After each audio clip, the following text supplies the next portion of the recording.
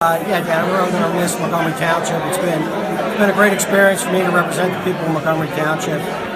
It's an awesome community. Hey, Judge, take care.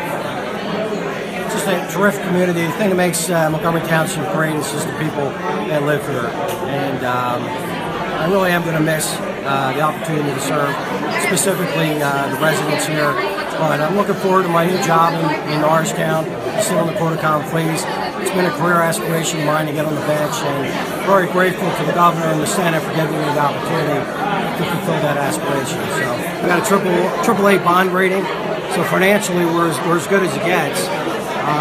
So the openness that we've brought to the township in terms of government, videotaping, televising our meetings, publication of our agendas, putting them online, all those things.